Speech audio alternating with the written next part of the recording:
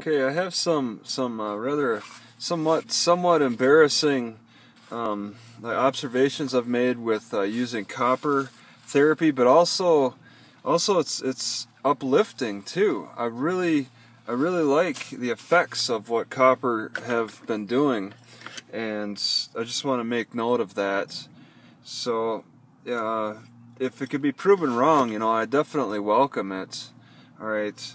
But based on what I've noticed, I've been using these little copper rods, which you could get at a Home Depot or Lowe's. They're just the wires, and I suppose they're used for electricity. They're like your thickest wire you could buy at these stores. And I started a few weeks ago. I started putting them in the crotch and like the folds where things meet and all that. Because I only need to put it on one side, really, because it was just one side that I had a bad fungal infection, and it started burning for a few days. I'd put it in maybe 15 minutes at a time every day, and it'd burn in that time, and there would be some itching as a result of the burning. I felt bumps there, and then over time they just started disappearing. The itching started to go away, and the burning went away. In fact, I put these on both sides of like where the sensitive parts are, of both sides of the crotch for me. And one side was actually fungus clear, and the other side did have the fungus. And I'm talking about a fungus that's lasted for years, since my late 20s. It was off and on, and I'm 40. I've tried so many other things, but when I put it on both sides, just for symmetry purposes, I never had a problem on the right side, and the right side never burnt, never itched or anything, never had the irritation feeling, but the left side did, and it gives me the impression that the fungus, over the years or something, was establishing itself in my skin, which could possibly lead to cancer for all I know. But I never had any problems on the right side, all kinds of problems on the left side, and I kept at it. I kept putting it in there. I kept putting this wire in there, and after maybe a week or so, the problem went away. I continually, every so often, put these down there, but these seem to override a need to clean, because before using these, I tried all kinds of things. I got advice that I needed to clean more, which I did. I spent many weeks trying to clean it with a wet paper towel and some soap and water and all that. Cleaning isn't enough. I tried crazy ideas like salt, or the first time when I was in my late 20s, I tried tea tree oil. And that just burnt and was painful. Salt is painful. And I even tried garlic, of all things. And these things, they just made it worse. All right?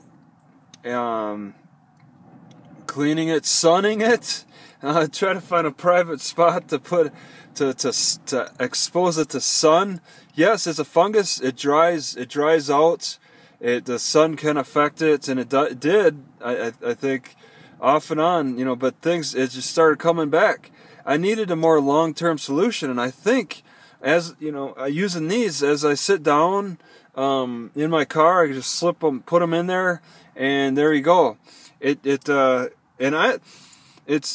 a burn smell. This copper in general, just copper wire has a burn smell, especially if you rub it good. It's got this weird. It's a unique smell. There's something about this whatever you call it, material. Something about the wire that's in it that could kill fungus. All right, it's done a really good job. I haven't needed to worry about having to keep the area clean as much. I just wipe, and sometimes there's green down there, but that's how copper. Degrades. It turns to green. But I've noticed positive effects using these just on that fungus. And so I also have a fungus. I have two spots where I have bad fungus, and it's in the crotch and then in between the toes. And when the toes get itchy and nasty, I'll itch them with with copper, and that seems to improve it. But the most noticeable has been in the crotch. And also I've gone further with this, and also I've played around with this, okay? Now, I don't like to say I have a big, what's the word? It's the prostate. I don't have a big prostate problem, but I've put this up in the sphincter region and pressed on it with this, and I've noticed a remarkable difference. When I wake up in the morning, I don't have such a strong need to pee. Okay, so this pressing on the prostate is a mechanical thing. It's like you either stretch it out or something. You work that muscle, and I've gotten that relief, because before I was using this a few weeks ago, it was like I've had strong needs to pee, and it was really annoying, because when I sleep in my car, I have long distances to walk. So this has been a great therapy, and I was able to fit magnets inside. I don't have to use this every day. All right, it's maybe once a week. You don't have to go crazy with anything like this.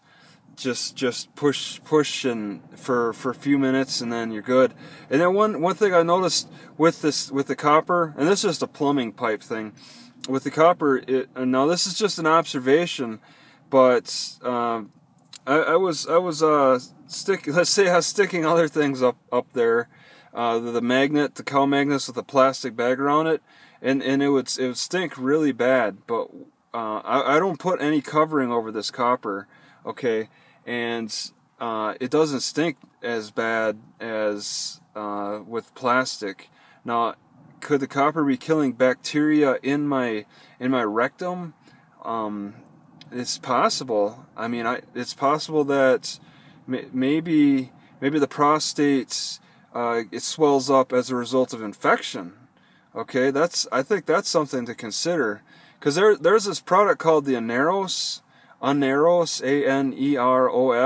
I actually bought one when I was in my 30s and tried it, and I felt ill after using that. It's a plastic device, and there's no way I'm going to use plastic anymore. Okay, so now I got some neighbors here. I'll just say that these are my observations, and take them as they are. Okay.